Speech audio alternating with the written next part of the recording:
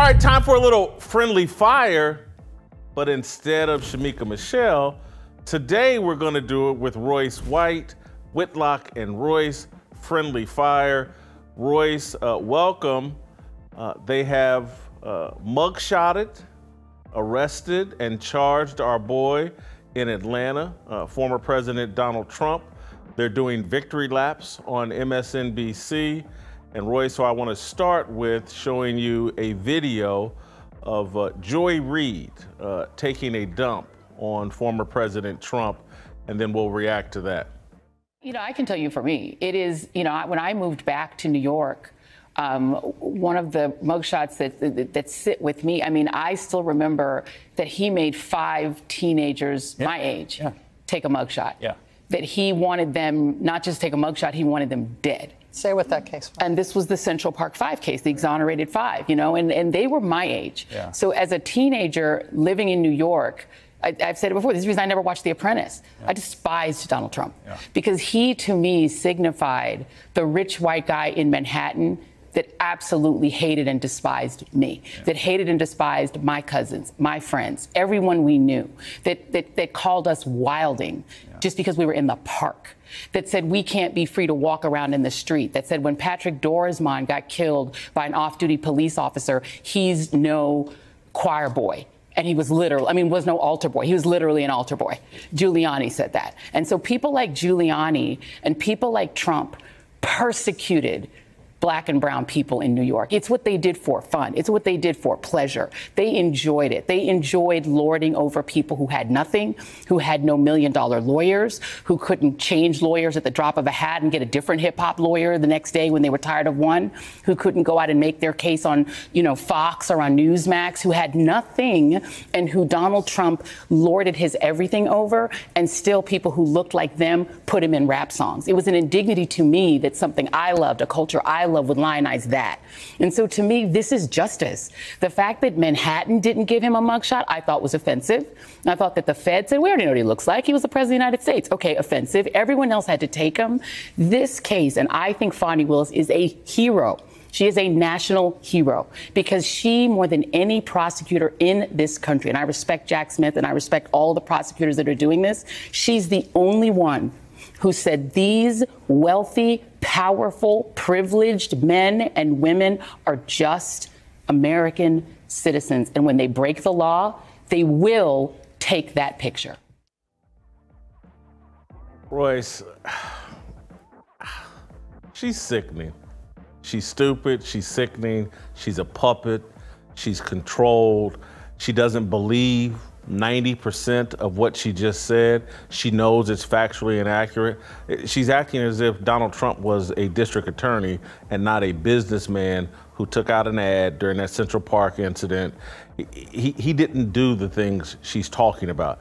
Did he have perhaps the wrong opinion on the Central Park 5? Yes, but all this other stuff she's added onto it and all this blaming of Donald Trump and all this revenge, again, it's not about the legitimacy of the charges against Donald Trump. It's some lust for revenge, and he's this evil person. It's just, quite honestly, it's just bigoted and wrong. Joy Reid is a liberal white woman, and liberal white women only like black men if we'll be the symbol of their resentful vendetta against white men, particularly powerful white men, but they'll settle for any white men they can get, and if they can't get white men, then they'll settle for black men, preferably heterosexual black men. So Joy Reid is my enemy. That's just the reality. That's where we're getting down to now. The lines have been drawn. They like their identity Marxist politics. They like their men soft. They like their men to cower under feminist politics. They like their men weak, like the men that were sitting up there on that panel, that sit on the panel across all the mainstream media news outlets, like Morning Joe, who's another self-righteous cuck. I just want to know where she got that white woman's hairpiece. I want to know where you go. I want to know where you go. I want to know where you go to get a well-manicured white woman's hairpiece that short. So I know, because I don't know. Let me tell you, and I'll tell you why I ask. I don't say it just to be joking. All of the women in my family came up in the hair business. My mom was an esthetician. She worked at a big salon, so I grew up there. My aunt owned her own business in the community for 30 years. So I watched her do hair. I swept up hair. I shampooed women at the bowl when I was a young kid. I answered phones. I spent a lot of time at the hair salon and at the barbershop that was connected. There are no wigs that look like that. You got to go find a white woman's wig and you got to trim it down to be that short. I want to know where and why they feel it's appropriate for a black woman to talk about pro-black issues and the ever-present threat of white supremacy while she tries her hardest to look like a white woman. I go a whole different direction on the hair, a completely different, because I'm right, it's what caught my attention, but I don't see that as a white woman's wig. I see that as like, is she trying to mimic Trump's hair? Did she put on a hairpiece to mimic Trump? That's what it looks like. It looks like someone gave her a bad Trump wig and placed it on top of her head. I'm just trying to, does she have friends? Does her husband care about her? Who is allowing her to go on TV with this horrible headpiece? Any man that would walk around with that hairpiece would get ridiculed everywhere. She's wearing it on national TV with a bunch of stylists sitting around looking like, girl, you look good. She looks insane. We say it we say it jokingly, and you got to say it in humor. I'm not joking. Crying. I mean, but it's funny, but at the same time, it's scary.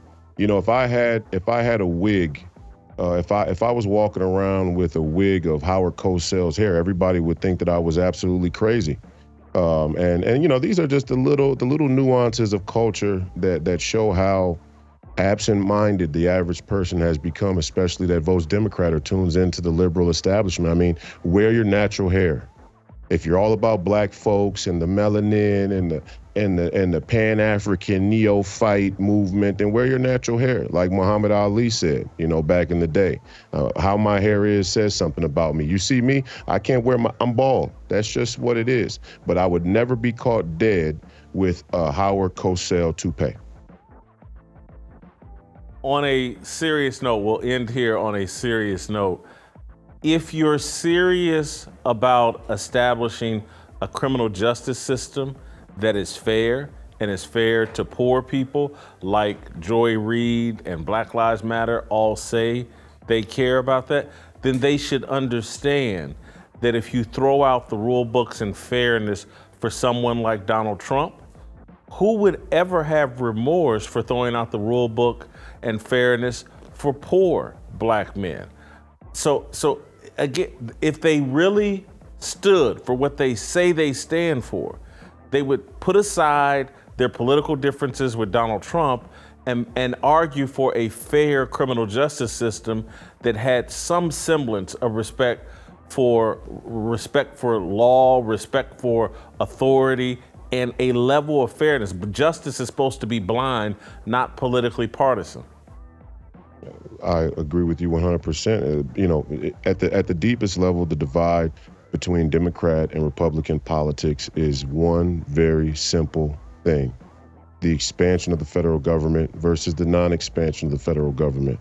There's one party that always votes to infinitely expand the federal government, which bastardizes citizenship, right? There's one party, and even more accurately, there's one movement within one party that's fighting to restore the value of citizenship, which is what civic duty and civil participation is really all about, but protecting the basic freedoms and values, even more so, of citizenship, of your citizenship, of being born into this country.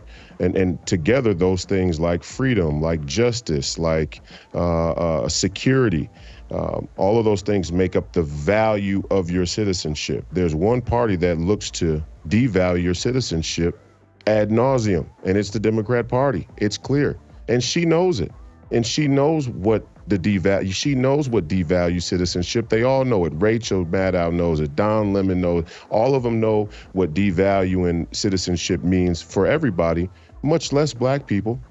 they're so arrogant. They're so arrogant in their elitism, they think that black people don't understand the value of their citizenship, which we've been intentionally taught not to by them.